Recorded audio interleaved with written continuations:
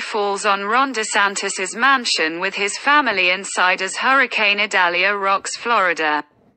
A 100-year-old oak tree toppled onto the governor's mansion in Tallahassee, Florida. Casey DeSantis, the wife of Florida Governor Ron DeSantis, told her followers on X, Twitter, that a 100-year-old oak tree toppled over onto the governor's mansion in Tallahassee. She said she and her children were home at the time the tree came down, but no one was injured. Madison, Mamie and I were home at the time, but thankfully no one was injured, she said. Our prayers are with everyone impacted by the storm. If you're new to the channel, tap that subscribe button and turn on your notifications.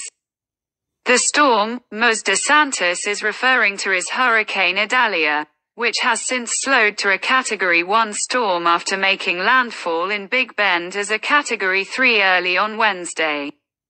Mr. DeSantis was out of the house at the time, coordinating with state and federal authorities in the wake of the hurricane. He commented on the tree during a press briefing on Wednesday, where he offered a slightly different version of events than his wife. I don't know that it fell on like the residents, per se. I think it was a little bit off to the side, he told reporters. He said he was optimistic about the tree's removal, according to Florida Politics. I don't know if they're going to have to cut down the whole tree, Mr. DeSantis said.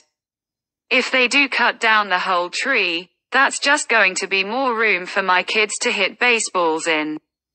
And so in some respects for us, even though the tree was nice, we'll probably make do and just be quite all right.